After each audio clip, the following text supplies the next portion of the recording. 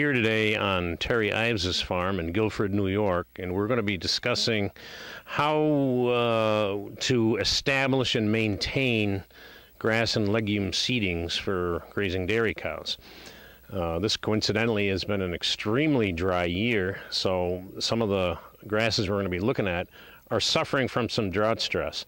But the principles that we're going to be talking about can apply equally well to beef cattle, sheep, or any class of livestock. So, Terry, this is Terry Ives here. How many cows do you milk on the farm here? We're a 90 cow herd. We're 90 milking cow herd. 80 through the parlor right now. We've got another 70 head of young stock. And so does everything get grazed at one time or another?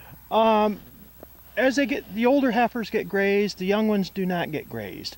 The cows are out to pasture, but they also have access to a freestall barn for these hot days. They've been staying in the barn. Right. It's been very unusually warm this summer. Oh, man. Yes. So, but we do graze, nights. They're out. They're free to come out, and daytime they stay in generally. Now, when you establish a mix of species for your animals, do you plant, you try to get both legumes and grasses? Yes. Legume makes a great renovator. It helps put a little nitrogen in the soil for the grasses, and the cows love the legumes, so we use the legumes. And I got a mix from local supplier when I seeded this down. You see, 3 years ago, or actually 4 years ago, it was corn, and then 3 years ago we seeded it down, and we worked it up, did tillage and everything for it just to smooth it up, because I like my fields smooth. Right. Pasture smooth so you can mow them. So in establishing and maintaining pastures, we can run the gamut from full tillage, which would involve plowing, disking, dragging, and cultipacking, all the way to the other end, which would be other extreme, which would be frost seeding, where you're just broadcasting seed on it at a certain time of year. Yeah, we have done some frost seeding. In fact, this spring I came in and did a little frost seeding on this. And last year we grazed it too heavy in the fall, and it was a little bit on the thin side.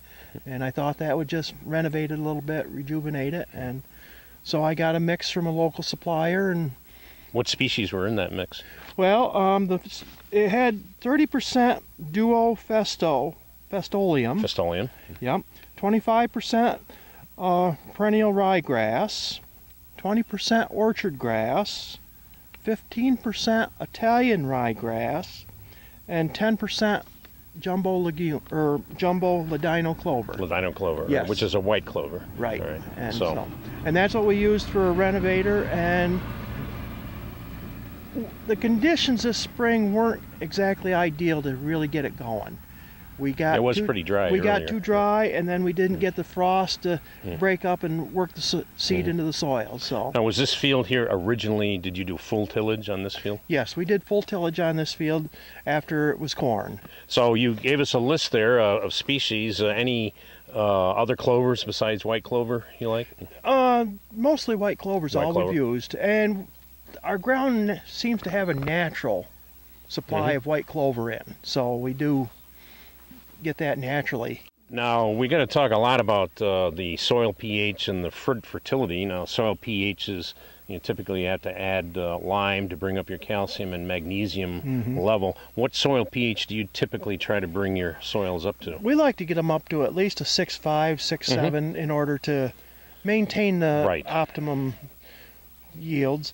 And we've hauled lime in through the years and spread quite a little lime through all of our pastures and fields. And some fields sometimes that are so acid, it's recommended generally you not add more than like 3 tons per acre per application, and you might have to end up doing more than one application over a Usually it's period of time. 2 tons to the acre that you add, and then you come back in if you need more, in the fall or even the next year, and add more. Now, the lime you used, do you recall what the equivalent neutralizing value of it is, like 75, 80%? I do not. It comes out of the Riscony. Riscony, so that's that's about 80%. 80%, yeah. So that means whatever the lime requirement is, let's say you needed 3 tons to the acre of 100% lime, you'd have to divide 3 by 0.8 to get 3.5 tons to get to the desired level, if that's what you wanted. Yes.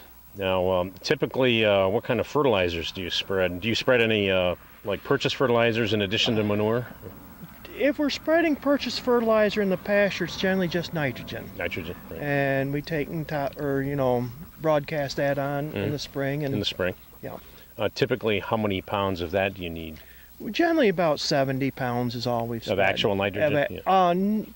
No, 70 pounds of urea, which is 46%. 46%, yeah. Okay. Right. And, sometimes up to 100 pounds. Right. When you do new seeding, about how many pounds of seed per acre do you try to get on of your legumes and grasses? Look, of a seed mix, we're generally trying to get 15 to 20 pounds per acre. Of seed.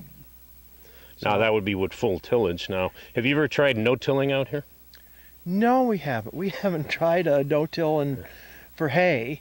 We've done no-till for corn, but not in the hay. So now, if you were doing a frost seed, which you would do, typically in March? You would come out and broadcast it. And the idea there is that the freezing and thawing of the soil will cause the soil to crack, and the seed will go into the ground that way. That's what would be happening in a natural situation, like how seeds would take out in a forest or woodland setting. And we try to mimic that with the frost seeding. How many pounds to the acre do you do then? When I did the frost seeding this spring, I was putting down 10, 12 pounds to the acre. And so you broadcast that? I broadcast that with a spinner spreader on the back of a small light tractor. Right. And generally, probably if you wanted to establish a brand new pasture, you would probably go more to conventional tillage, and the frost seeding you're trying to improve an existing just sod. to improve, renovate an existing pasture.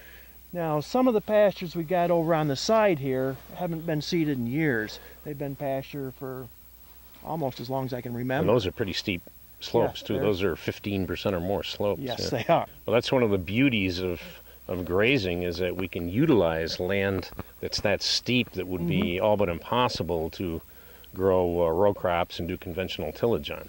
Now, if you do a new seeding, do you use a grain drill with a seeder on it, or do you have a cultivator type seeder? I have a grain drill that I use for my seedings. It's the one problem I had with it is I couldn't run some of the fescue seed through the drill itself. I had to actually come back and broadcast that. Now, do you ever spread any additional fertilizers such as phosphorus and potassium, or do you use mostly just cow manure for that? I have not. We could, but we haven't done any additional fertilizer. Just let the manure take I see you have a manure lagoon over there, so yes, we do. You have a ready source of fertilizer elements from that. And we have spread the pastures with lagoon manure. So now, how often do you test your soils for pH and fertility? Every 2 to 3 years. That's good, it's not yearly, but every 2 to 3 years we've tested for nutrients and try to match up. And these soils here in Chenango County would almost always, if you don't maintain the pH, they're gonna need some lime. They're going to need lime. Yes, we're a deficient area, and as you add manure, you drag down your pH. So when do you decide if a pasture needs to be renovated? We work them up because they're rough. That's the biggest thing. Sometimes it's weed control. You've got some issues with weeds, and a little Roundup will take care of the weeds, and then seed down, and it'll stay free for quite a while. Right. And typically, you can grow orchard grass, timothy, smooth brome grass, and then on the legume side, you alfalfa, white clover, red clover. What species seem to work best for you here? Orchard grass grows naturally. You'll get that coming in quite regularly. Timothy we've seeded in because we've always liked a timothy mix. Right. Your brome grasses, I haven't looked as much at them for brome grass or ryegrass, but orchard grass is the one that just comes in naturally. Right. And you get a lot of growth if it's kept cut early. So. And it heads out very early, too. Yes, it does. So you got to get on it in May almost to start. Yeah.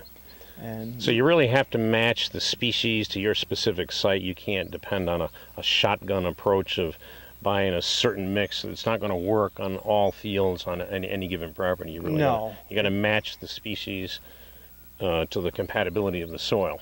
Right. Well, we've discussed a variety of topics here: the soil fertility, the liming, to counteract acidity, the types of machines that you might use in conventional tillage as compared to minimum till or no-till and frost seeding. And so, well, thank you, Terry, and you've answered a lot of questions, and we hope that this will provide information to a variety of people out there looking to improve their grazing situations.